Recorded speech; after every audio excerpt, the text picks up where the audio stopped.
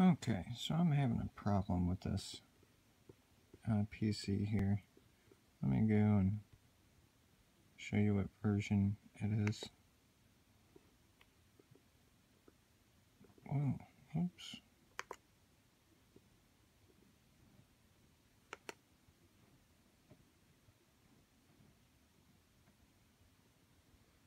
Okay.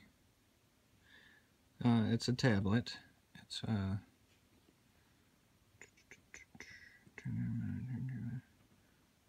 32-bit operating system.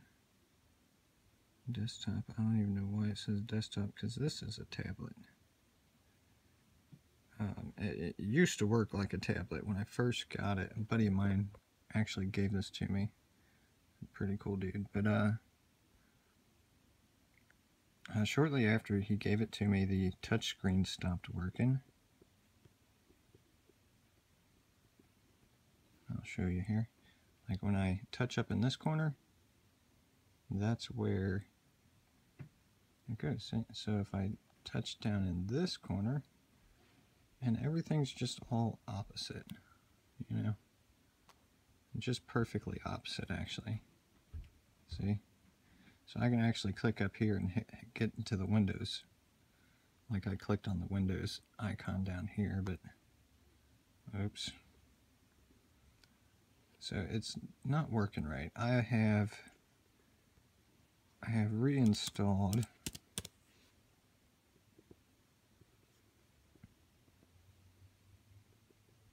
oh my, usually device manager just shows up when I type in device. Now I gotta type in the whole word. Alright.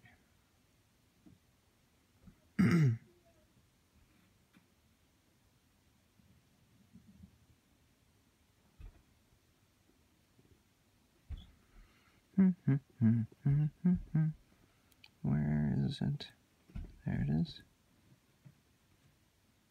Alright, I reinstalled the Goodix Touch HD, and I also reinstalled the HID compliant touchscreen. I uninstalled both of those. I uninstalled this first, the HID compliant touchscreen, and it just uninstalled. And then when I uninstalled the Goodix Touch HID,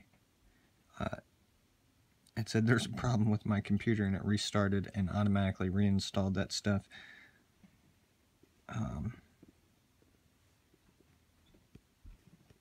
So I did that.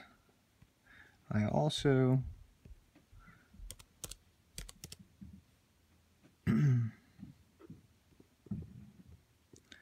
calibrated the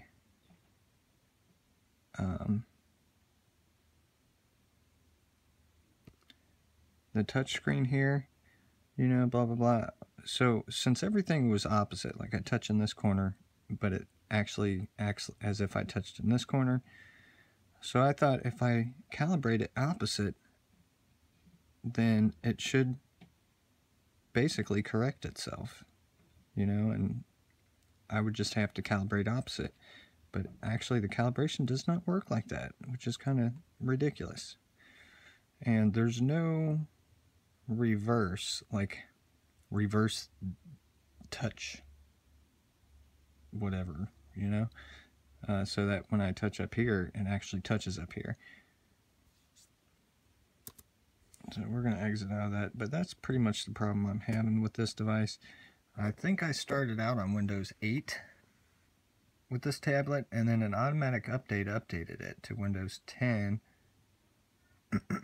if I'm not mistaken. That's what happened.